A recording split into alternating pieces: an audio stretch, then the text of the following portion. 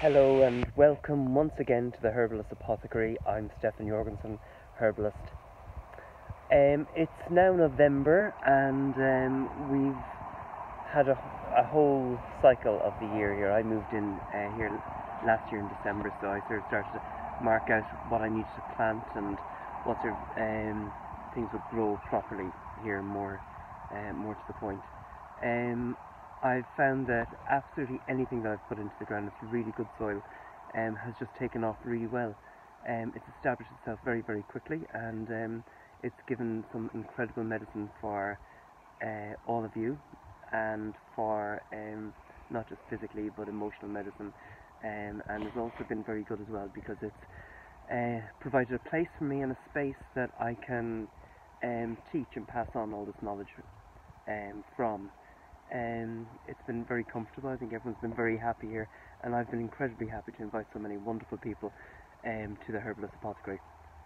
It's coming now to the time from when we started back in springtime, really clearing all this out, and digging and putting in the path and digging out the borders. It is done a complete cycle, so the whole wheel of the year has come back to winter time. And through that time we've put seeds into the ground, we've grown plants from absolute scratch. We've even harvested our own seeds this year from some calendula, from the aconite, from lots and lots of different things, from nettle and lemon balm. And we've used all that so we can plant it up use all that to be planted up next year with the students. Talking about the wheel of the year, so from the very, very start, from the spring nettles for tonics and cleavers that we talked about way back in March there, when I taught you how to make nettle tea, and talked about cleavers being anti-lithic and for cancer and all the rest. It's been such a pleasure being able to pass this stuff on to you, and hopefully you would have been able to use some of the videos to make your lives a little bit better and to sort of like heal things and nourish your bodies when that's all you need when it's grown right on your doorstep. So why wouldn't you use it and use Mother Nature and the plant energy and its incredible nutrients, and what it gives your body is amazing. But now we're in to winter time, and this is a time when we start using the parts of the plants which are not really seen usually by people. So this is the time we start harvesting roots, bark.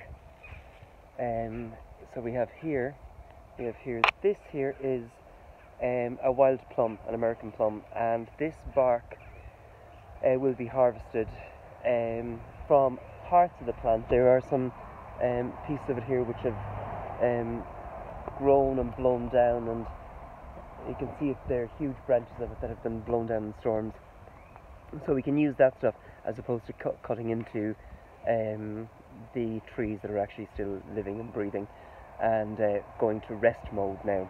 So we harvest that American plum. That is it's a real one for phlegm.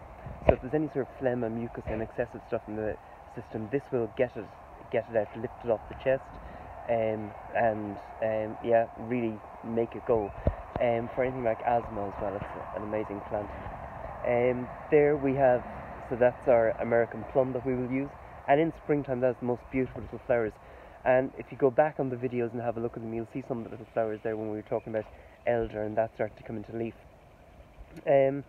One of the other plants here that we have that we're going to start harvesting as well, root, is nettle, and our incredible friend stingy nettle. And the roots for that,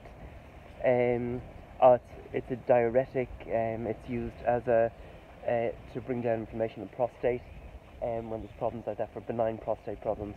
It will also, and of course we have the nettle seeds as well that we use. It's an adrenal restorative and a little bit of a stimulant as well. Nettle seeds are, but it's great. All parts of the plant can be used, and that's what really excites me so much about herbalism and using plants. And even if you're not practicing as a herbalist, but being able to get some of the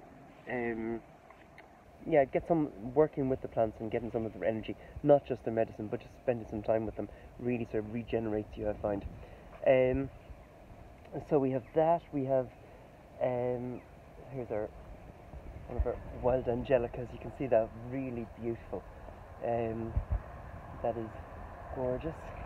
And we have some of our Queen Anne's lace here, which is otherwise known as wild carrot. We talk about a lot of it. This is a great one for our skin. Skin, it sort of promotes collagen production on the skin, so it restores vitality back to your skin and elasticity. Here's our ginkgo, so that is doing very well. It's just about dropping its leaves as well, going into a nice winter sleep. So many other things as well, guys, that we can start harvesting from. Our elecampane, which is just here, this enormous leaf, which has got beautiful sunflowers, and that is again for the chest and the respiratory system it's used for, so the root of that is used. So again, a time to be starting to harvest some of that. Another great plant that we're going to start using, and I've got it here in a pot for reasons. It has got a huge amount of bad press, and it's still getting it, and you'll see it signs along the roadsides are Japanese knotweed, do not touch, and stuff. So I have some here, and you can see all the leaves have just fallen off of it, and it's the root also that we use on this. So we'll start working with some of that as well, and it's an amazing antioxidant and anti-inflammatory as well, and it helps in inflammatory conditions where they like meningitis, shingles, Alzheimer's and stuff. So we use the roots for that, as along with lots of other things, HIV and stuff. So another amazing plant, and that is what we'll be tincturing as well soon. It's got amazing benefits. And as we go through the garden, yeah, it's going to be, I think, a very busy winter. I've just come out to the garden for a little break from making some soaps. There's a huge production line I've got happening in there. So there's citrus soaps, there's goat milk soap, there's olive oil soap, there's a lot of it. So other things that we teach here at the Apothecary as well, to sort of almost self-sufficiency, you know. So it's really good. And here we have some of our beautiful nettle root, just to show you here, that we started to harvest. It's that gorgeous golden bright yellow, so you can imagine how beautiful that starts smelling when you start harvesting it and drying it and stuff like that. And it's like rope almost, so it's metaphysically it sort of adds some flexibility into the system, so you can imagine that sort of bends and sort of can be wrapped around. And so anyway, yeah, so I'll be heading back into the Apothecary now very, very shortly, and also to clean out the storeroom as well, where we have a lot of our bottles and jars, and sort of like do a little inventory of what needs to be used more of or produce more of. And I also the other day just got an incredibly huge, big fresh bunch of stellaria, or chickweed, that I found growing, so as a real blessing, flowering and so vibrant.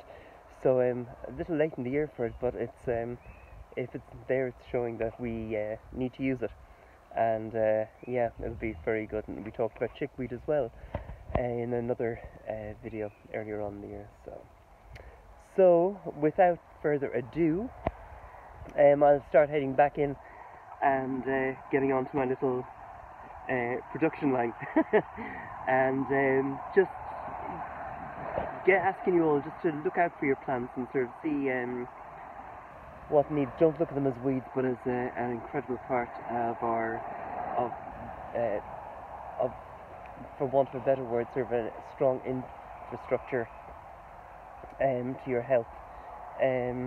So not only with the flowers, that they actually can brighten you up and lift depression and heavy moods and stuff, to the flower essences, which open up your energy field and sort of allow healing to commence and to enter your body, to the actual physical benefits as well of the plant. So and here's some talking about, look at this calendula next to a huge comfrey. happiness there with her sacral chakra, and so bright orange.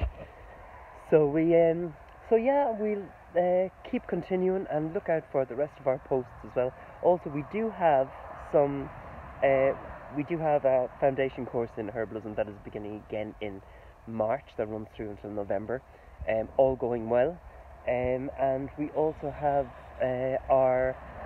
again, all going well, and we'll see in the next couple of weeks, our Christmas market that's going to be here at the Apothecary, so we'll have some tents up, and yeah, you can walk through them, there should be enough space, so with everything controlled, and not too much crowds, but a small enough market for local artisans and sort of craftspeople and bakers or whatever else goes into it. And of course the Herbalist Apothecary will have their stall as well, with all our products of our moisturisers, cleansers, toners, our fantastic soaps that I'm making. Yeah, so you can get all your favourite products from us there, and that is on Sunday the 2nd of December between 2 o'clock and 6 o'clock, so bring loads of money. Okay guys, thank you so much for watching, and here's to a lovely, lovely peaceful winter, and mind yourselves, and we will talk very, very soon.